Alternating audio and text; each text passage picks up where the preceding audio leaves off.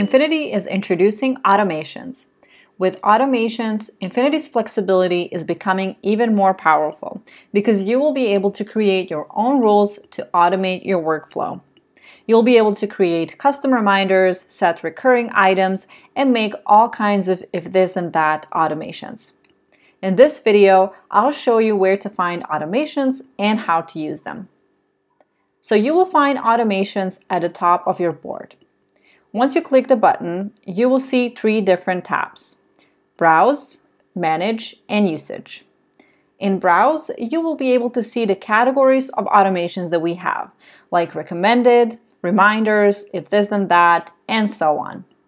And below here, you'll be able to see all these categories with automation templates that cover many different use cases and are ready-made for you to use right away. Or you can also edit them however you like.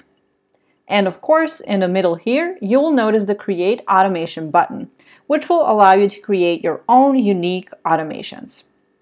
So let's click that and create one automation. I'm going to create a reminder.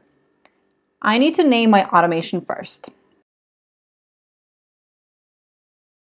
And then I need to choose my trigger.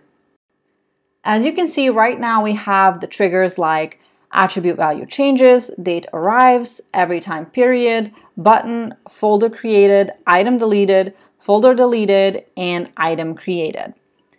I'm going to choose date arrives trigger. So now I need to select one of my date attributes.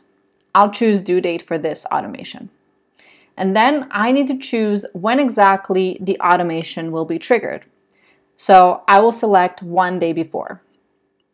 And then I just need to choose the time when the automation will be triggered. So let's say 8 o'clock. And we have set up our trigger. Now I need to add an action. So you can see we have 6 different actions available. Leave a comment, create a folder, create an item, move item, send notification, and update an item. So let's choose send notification.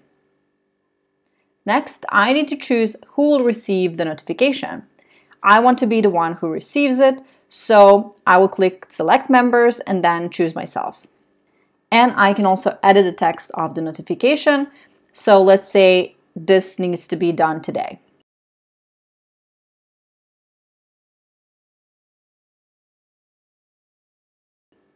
You can even use variables in your text. So for example, we can use current date. And then let's click Save Automation. Once I do that, I'm immediately switched to the Manage section where all the automations you're currently using will be located. And from here, I can actually manage and edit all my existing automations. So let's say I want to add something to my reminder. I will click it, and let's say I want to make it a little bit more complex. I want to add a condition to it. So I will click Add Condition, and I will say only continue where priority is high. So I want to receive a reminder only if this is a high priority task. And then I will click Save Automation again. And that's it, my reminder is ready. Make sure to check out our Help Center to find in-depth documentation on how to use Infinity's automations, as well as detailed tutorials. So have fun exploring automations.